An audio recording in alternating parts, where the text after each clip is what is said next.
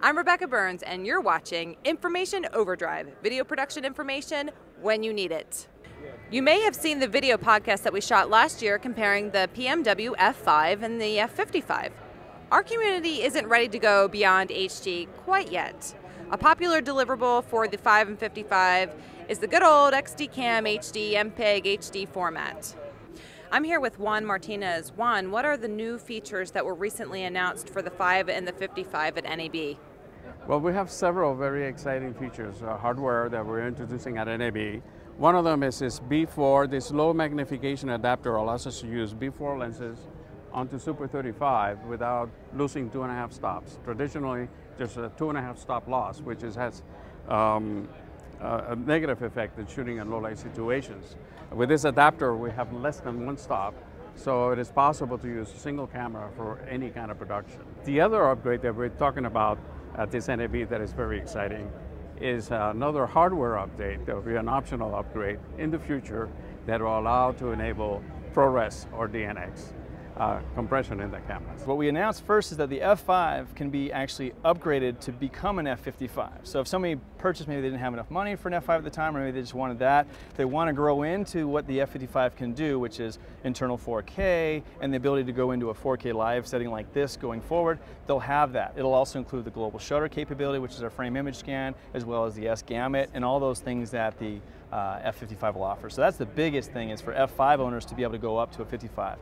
We also announced a bit of a ENG shooters kind of cage, if you will, that kind of addresses a lot of the things that's been fed back from our current user base, talking about pots in the front, audio connectors and the like.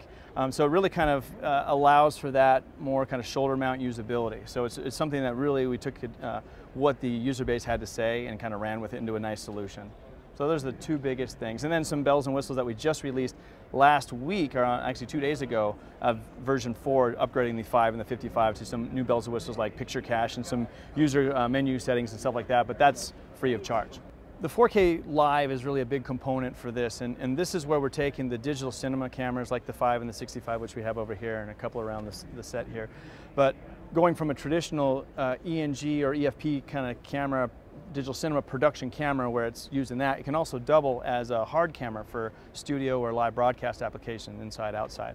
So this is the CA4000, which we've kind of started shipping a little bit recently, but we have now all these products that are being added to this solution. So it's not just the camera, and if you don't want a RAW recorder, you can bypass that, throw this on the back, and now you have a fiber out that you can go into our XAVC server, which we're now touting. And it's something that is a native XAVC encoding recorder that can do HD, high frame rate HD, as well as 4K. And what really makes it unique is that you can take 2 4K cameras and come into 1 server, so much lower cost there, and manage those 2 server feeds up to 120 frames a second in 4K, which is pretty remarkable. One of the biggest things is, how do you properly grade these formats? You can shoot RAW, you can shoot XAVC, you bake things in, you have to manipulate downstream.